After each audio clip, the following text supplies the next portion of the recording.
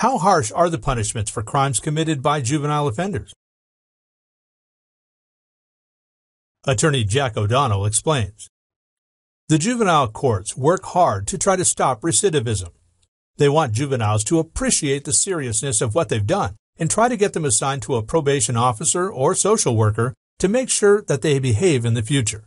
What I start worrying about is when they start committing repeat offenses. Then the services start increasing and the likelihood of detention becomes greater. For a free phone consultation, contact Attorney Jack O'Donnell in New Haven, Connecticut, or visit his website at www.jackodonnelllaw.com.